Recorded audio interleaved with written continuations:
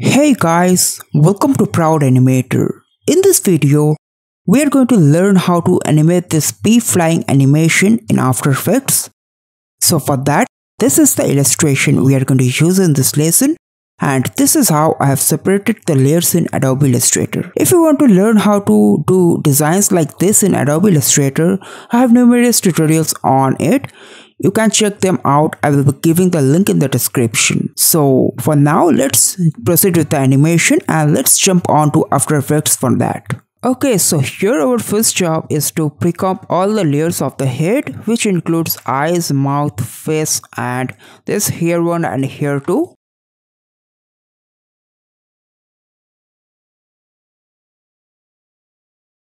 Let's put the anchor point of this head somewhere around here.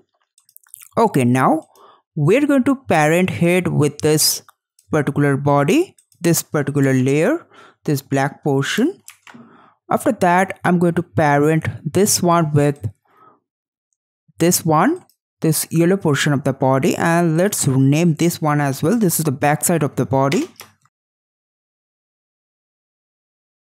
So let's parent this one with this one, and also I'm going to parent this tail with this one as well, and leg 1, leg 3, leg 4 with this one, and leg 1 and leg 2 with this upper body, this yellow portion. So after that, we are going to animate the wings. Okay, so let's break up one wing.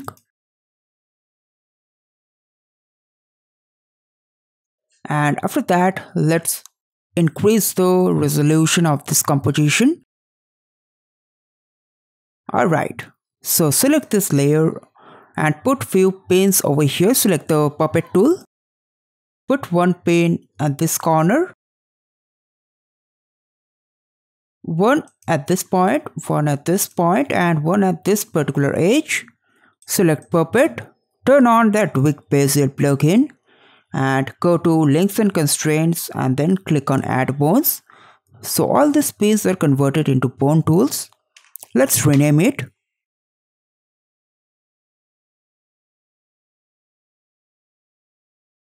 So right now we're going to parent this one with this one. Let's rename it 4, and this one with this one in alternative basis, and 2 with 1.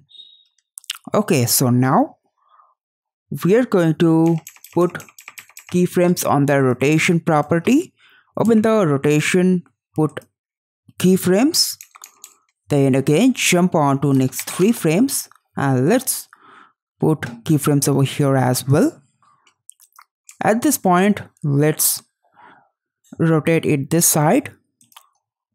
Let's give it minus 20 degree of rotation. Give some rotation at this point as well. Let's give it 35, and let's give a rotation at this point as well. Let's give minus 30, and let's delete this one. We don't need it. Alright, and at this point we're going to rotate it in the opposite side.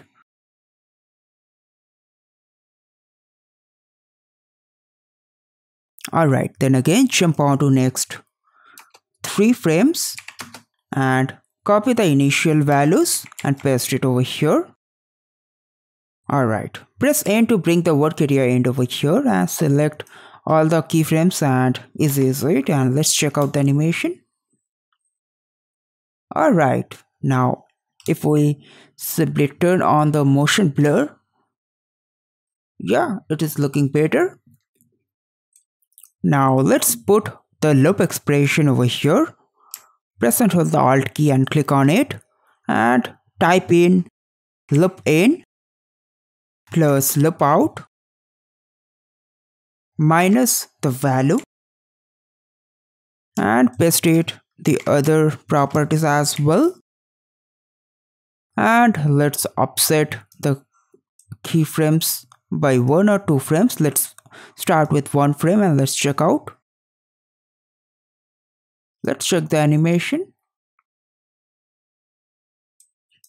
Alright, so we're going to go with this one. So right now this is the wing, left wing part.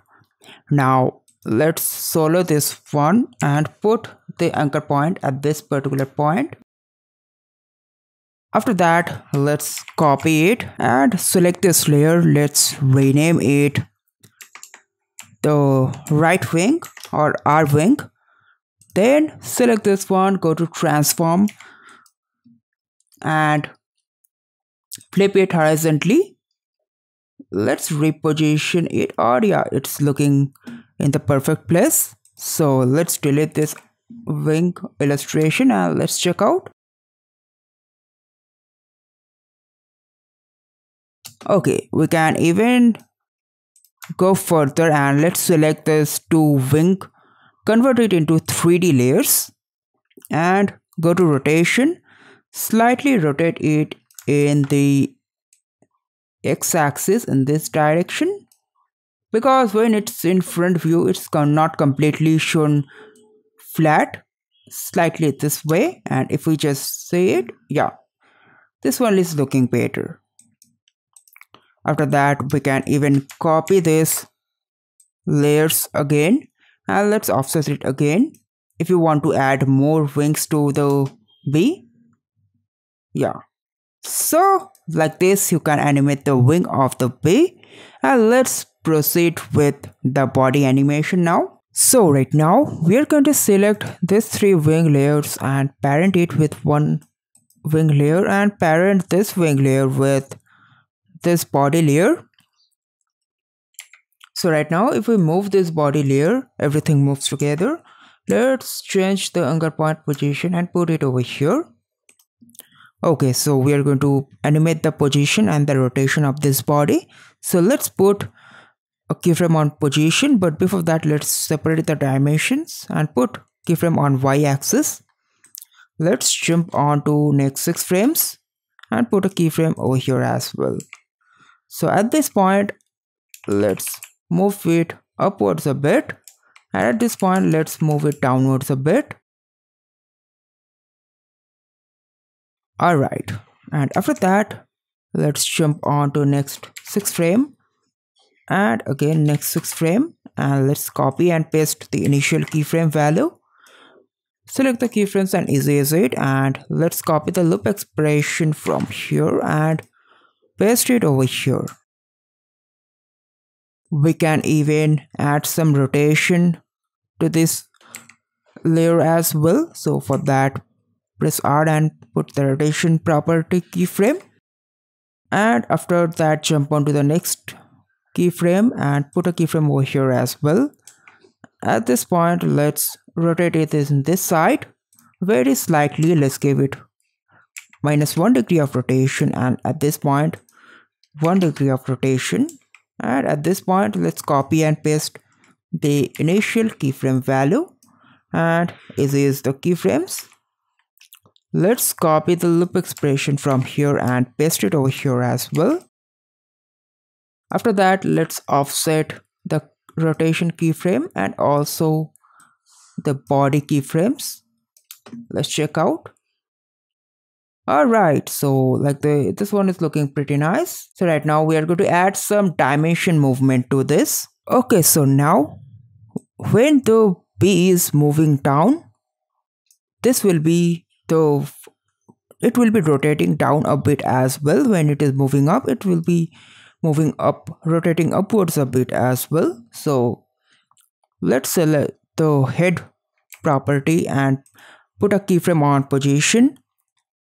At this point again put a keyframe.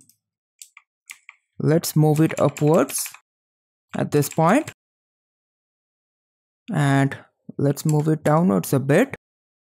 Same with this one. Let's put the position and put a keyframe on position as well. Let's adjust the head again, put it exactly at the center.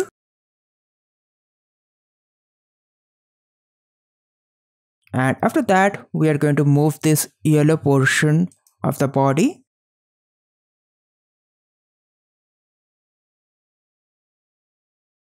Now we are going to move the position of this tail as well.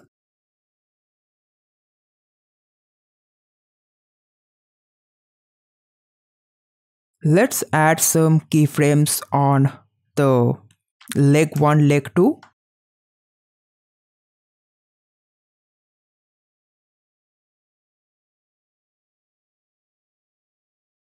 And for the leg 3 and leg 4, at this point, I will be moving it up a bit, and at this point, slightly downwards a bit. Alright, so let's erase the keyframes. And let's jump on to the next position keyframe where the loop ends, and let's copy and paste the initial keyframe values from each of these layers. Let's copy this loop expression and paste it over here in all of these properties.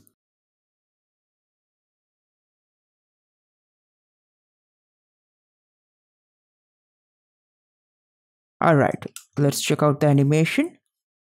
Okay, so as you can see, a simple movement in y-axis have gave a little dimension like this, and we can even slightly offset it.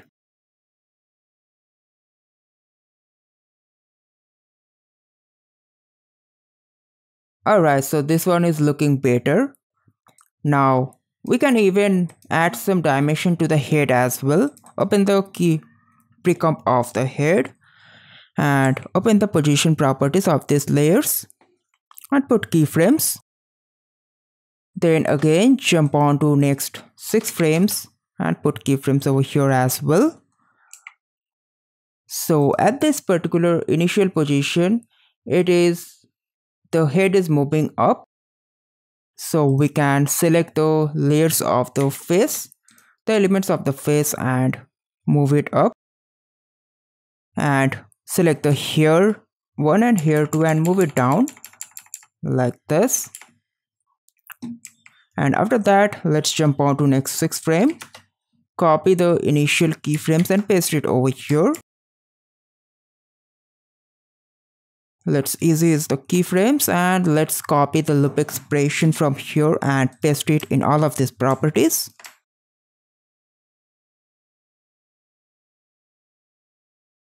Okay, so let's check out the animation.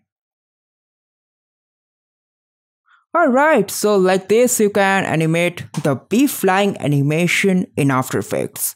So I have animated the hair and the legs in the similar pattern in which I have animated the wings. I have simply added few puppet tool spins and converted it into bone tools and distorted it a bit by adding keyframes on the rotation property and slightly offsetted the rotation keyframes.